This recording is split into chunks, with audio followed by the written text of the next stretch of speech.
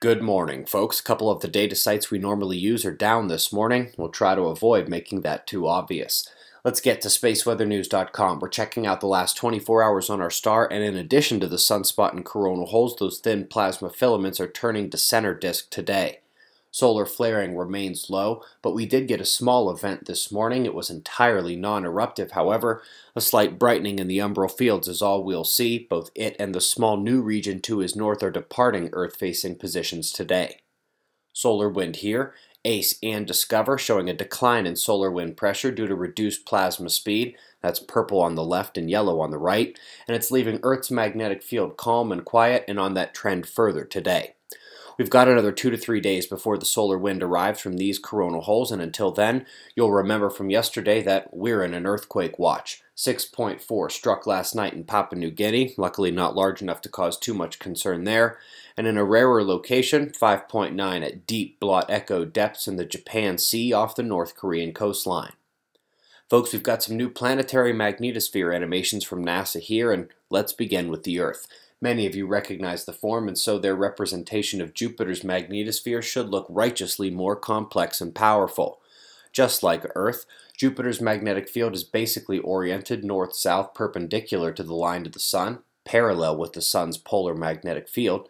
Jupiter is close enough to the Sun that the solar wind still streams its field away in a magnetotail. Saturn is up next, an equally complex field with similar plasma torus donuts around it. However, it is far enough away from the Sun that the solar wind just helps encapsulate the Saturnian fields.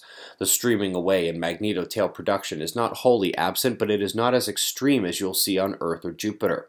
Up next, we're going to Uranus. Another relatively complex field, but dynamics here are based on its peculiar tilt that has its equator running end over end with the poles wobbling across the available directions. The errant magnetic fields are the ones mostly producing a magnetotail structure. It is far enough away that the tight infields combine with the fast rotation to mostly insulate them from major perturbation. This leaves us at Neptune. We see much of the same with only a slightly less ridiculous tilt. Despite the size of these outer planets and their distance from the Sun, their magnetospheres look like larger versions of Earth's rather than the multi-torus fields we see at Jupiter. Antarctica. Larsen. The crack has finished. We have technically hit the definition of a caved iceberg, although it hasn't really gone anywhere yet, and the initial cracked portions are trying to refreeze a bit. Eventually the chunk will break off, but the region is far enough south to refreeze in winter, leaving us with years to go of a desalinating ice cube chilling the southern oceans. Deadliest weather on Earth yesterday hit a flash point.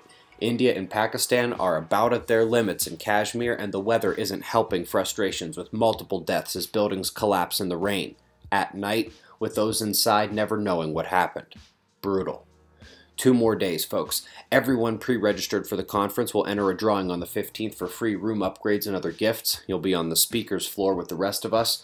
Space weather, human health, magnetic reversal, earthquakes, and the solar grand minima. Come enjoy yourself. We've got your wind maps, null school vapor run, and shots of our star to close. We'll do this all again tomorrow, right here, but right now it's 4:55 a.m. in the new Valley of the Sun. Eyes open, no fear. Be safe, everyone.